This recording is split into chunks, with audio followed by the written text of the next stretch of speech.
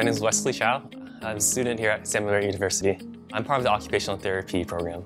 I actually graduated just a few months ago, and I'm actually studying for my boards right now.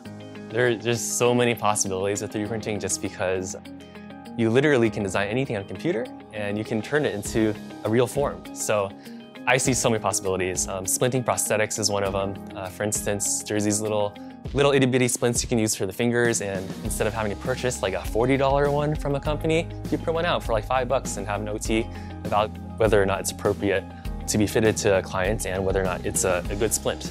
Things with prosthetics cost thousands of dollars.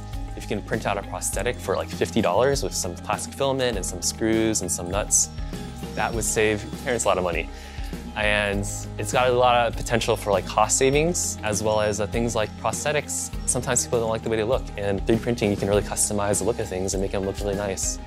Like a splint, you can make it look like an Iron Man like skin on it, or like a Batman like bracer. It's got these really great benefits that maybe people aren't thinking about right now, but there's a lot of potential for it in the future.